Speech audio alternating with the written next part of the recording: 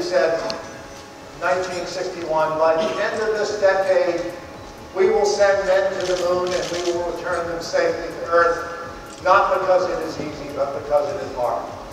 That was John Sculley talking to us here in Dubai with his new venture OB Mobile, announced in partnership with Jumbo Electronics in the region.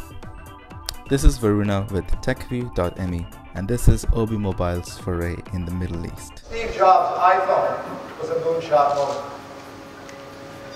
Another moonshot has occurred. OB Mobiles held a press and partner event at the Armani Burj here in Dubai and set a stage with Jumbo Electronics to discuss the devices, brand, partnerships and vision.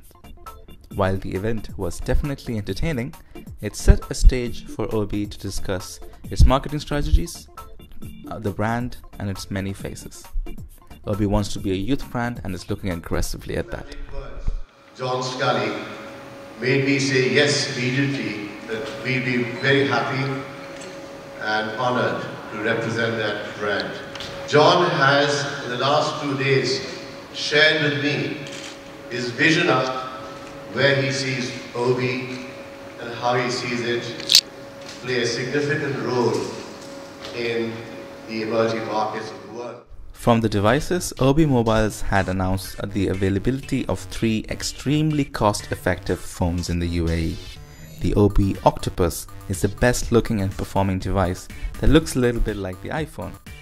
The OB Wolverine looks like the Samsung Note and the LG G2 Mix, while the OB Falcon is insanely similar to the Oppo N1. Now, OB Mobile is going into one of the most crowded, commoditized industries you can imagine, going into mobile devices. Why would anybody want to go into an industry that is becoming increasingly hard to make a profit in? Even though we have seen Chinese and Indian companies like Zolo and Oppo debuting itself in the UAE, Sculley's answer to that is OB's brand and strong emphasis on marketing.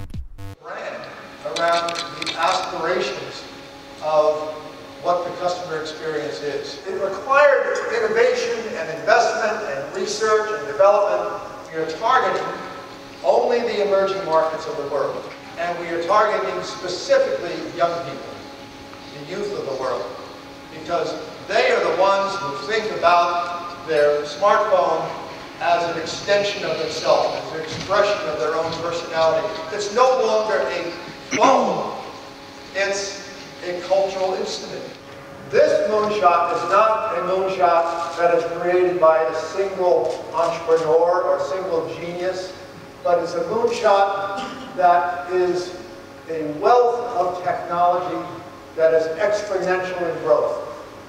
It's cloud computing, it's mobility, it's Internet of Things that can be 5, 10 times better than what already exists.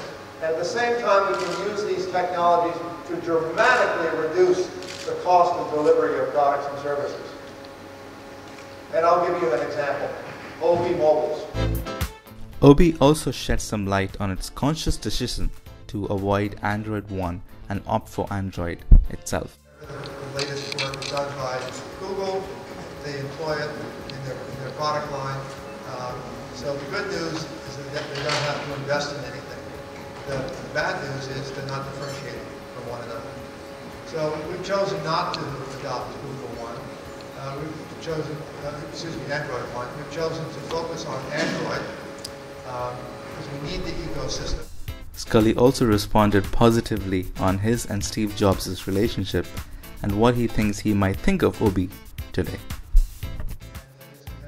But we had an amazing close friendship. We could finish each other's sentences. 7 days a week, most hours of the day. So I knew what was in his head, and I could see, even after we weren't friends, the same principles that he created, that Apple was using later on. So my sense is he would recognize a lot of the methodology that we're using with OB. Steve being Steve would say, he could do a lot better. John Sculley's new book, Moonshot, has a lot to do with OB's vision and success strategy. In Silicon Valley, we have an expression that's called moonshot. moonshots. Moonshots are events that when they occur, the world is never the same again.